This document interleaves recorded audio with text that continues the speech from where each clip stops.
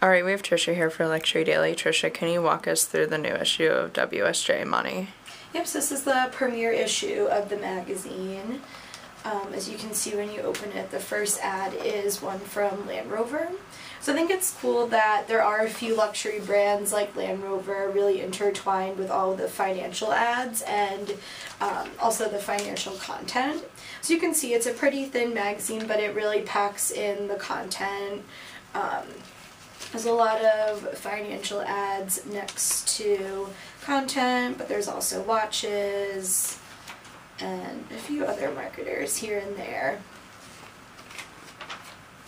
And just flipping through a few more pages, we'll go right to the middle, which is where the columns are, and then just deeper features like all other glossy magazines are in the back of the book.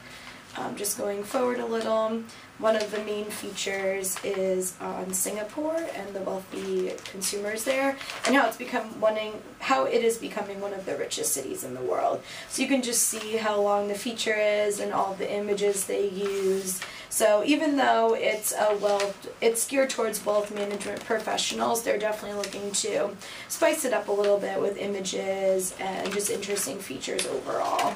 And then on the back we have another watch ad.